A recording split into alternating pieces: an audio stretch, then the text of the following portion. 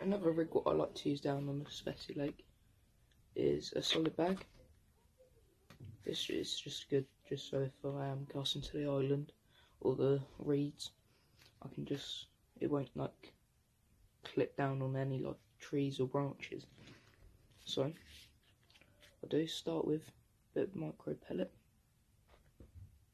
then place the rig in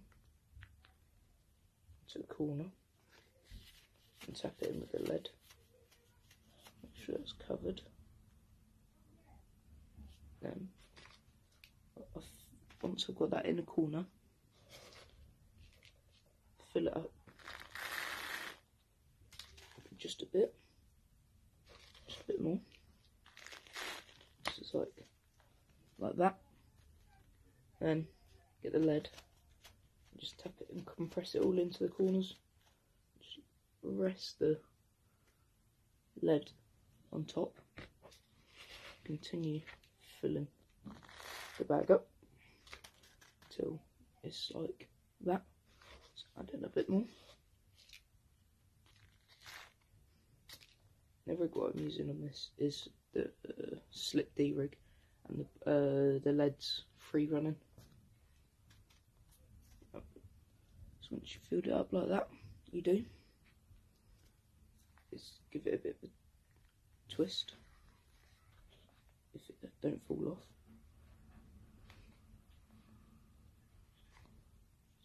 Lift that up a bit more. It's got a lick. This is the fox one, so you have to lick around here.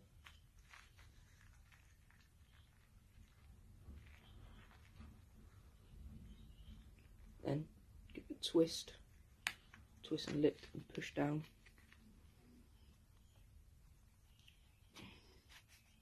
So it's like that. Then press in the corners. Just make it a bit more aerodynamic and more compressed. Lick the corners, press corners down.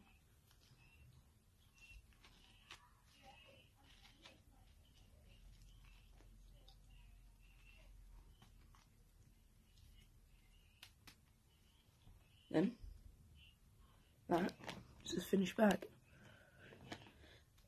It's really accurate, and you get a bit of bait around the spot, and jobs are good. And it's proper aerodynamic, so you can get right in the edges of the island and not worry about it tangling.